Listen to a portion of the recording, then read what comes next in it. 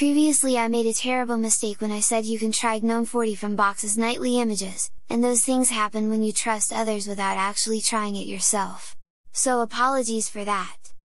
However, the plan is for GNOME to provide at some point a such image. It just isn't there yet, so I will super quickly show you how you can try it already. And I will start by closing boxes, which in general isn't a very reliable virtualization front end, so I wouldn't really reckon to use it. So, the first thing you need to do is to go to GNOME build meta repository, and then you want to select the shell 40 branch. Click on download artifacts, and select the ISO installer image. That's a 2 GB zip file that I have downloaded already, and if you unzip it you'll find an ISO file inside. Next I'm going to use Virt Manager application, and just to mention it was not possible to boot the image on GNOME boxes, and in fact there are several issues opened on that. Okay, let's start by creating a new machine, and we select a local install media, and we import the image we downloaded before. And yes, GNOME 40 and GTK4 don't have yet a better file picker, if you're wondering again.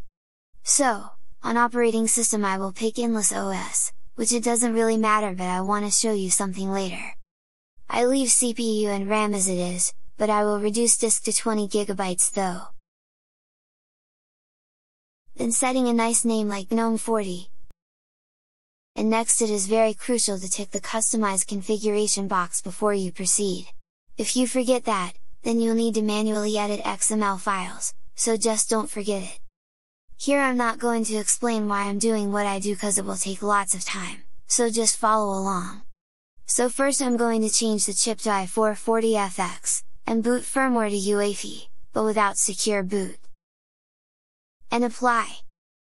And last step I will change the display to Virtuo, although I never ever managed to get a hardware acceleration with my NVIDIA.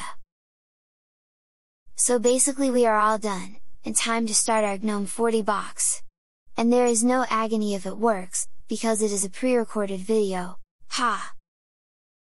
So, GNOME Nightly and Flatpak runtime. And agonizing loading, which reminds me again that GNOME has the best logo ever. Next is the installer screen, which by the way it comes straight out of GNOME OS, which is why I picked EOS before. Like an additional movie plot. And fortunately it doesn't give us lots of options. It's basically a checkbox, next. And done. Okay, power off and next it will ask us for our credentials. That's basically the GNOME initial setup, so we pick English, and English again, privacy, a random place somewhere in Mother Russia, skip online accounts, username typical me, but in your case it is you. And even more typically my 4 digits password, and we're ready to go. And I so wish we actually had a GNOME OS, but I don't believe I will live long enough to see that happening, but whatever.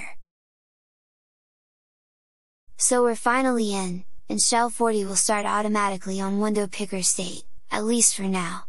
Just keep in mind that things change daily on this branch, and without knowing, I believe you can get daily updates. Basically let me change the resolution and show you how. Oh, just remember again without hardware acceleration the animations are failing on QEMU. Okay, so we can open a terminal and since this is an OS tree image, we can say, sudo os tree admin and upgrade. And also remember this image is for testing purposes only. You can make a hard install, but it wouldn't be a good idea to use it daily and make private transactions. Yeah. You can also update from GNOME software that has an OS tree plugin, I forgot about that. However I left it for 10 minutes and nothing happened. Anyway, that was everything. Thank you for watching and all the usual. Bye bye!